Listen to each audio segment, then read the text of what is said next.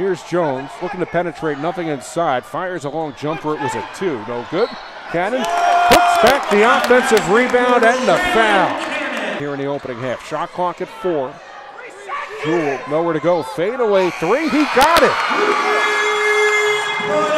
Bo Williams moving it back. Kyle Wilson drives, layup is blocked. Terrific block by Amdi Fall. Here come the Terriers in transition, 2-on-1. Douglas drives, lays it in on the roll.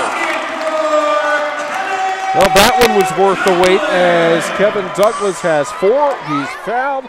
Terriers have a 31-28 lead. Now Jennifer posting up. Here's the hook shot. That won't go down. Cannon stays with it, puts it in, draws the foul. Jalen Cannon will go to the free throw line, and he'll have a chance to complete a 3-point play. Francis now pushing. Here goes Jones down the lane, can't finish on the layup. Cannon right there, stays with it, puts it in, and the foul. Jalen Cannon. Lennox looking to push, drives on Jones, pulls back. It's blocked. Another terrific interior play by St. Francis as Army does hang on. 54, almost at the midpoint of the second half in Pennsylvania. And the jam thrown down by Jalen Cannon. Army takes it away. Here come the Black Knights. It's Omelet into a 1-on-2.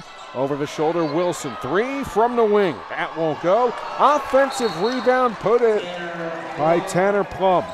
Terriers have held him to 4 out of 15. Omelet to Wilson, and Wilson lays it in. Beautiful assist from Tanner Omelet.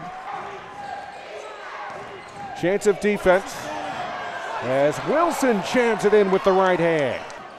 Now Jennifer picks up his 6th board of the game. Douglas on the other end hits the 3. Double-double, 14 points, 10 rebounds. Hopkinson's 3 was deflected. Jennifer stays with it and lays it in.